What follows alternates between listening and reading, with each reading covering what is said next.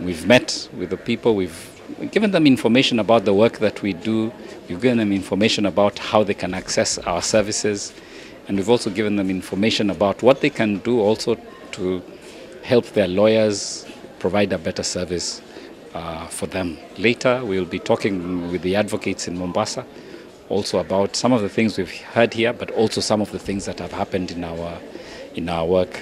Every year we receive about 750 complaints against advocates. The main complaints that we have are advocates who have not done the work that they were hired to do. So they do maybe part of it, but they don't finish it. So that's one. The other one is withholding funds. They have received funds on behalf of their clients, but they have not given the money over to their clients.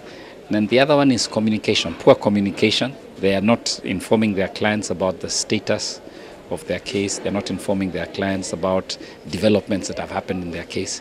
Those are the most common. Sometimes we have complaints of conflict of interest, where an advocate is seen as siding with the other side instead of being loyal to his client. Those are really the three main complaints that we receive on a day-to-day basis. Well, we don't punish advocates, but what we do is, if we find that the complaint has merit, we prepare a charge and we go to the disciplinary tribunal.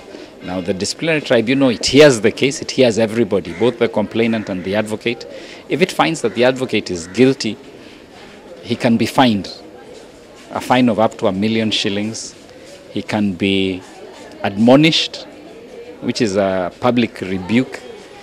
He can be suspended for up to 5 years, or he can be struck off the role of advocate so that he can't practice at all.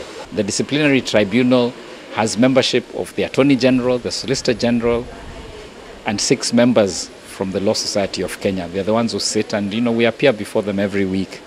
So we work with them. We work with the police, because sometimes we find that either advocates or other people have committed criminal offenses. So we've got to tell the police, we've got to notify the Director of Public Prosecutions, and those are the people who now take further action against them.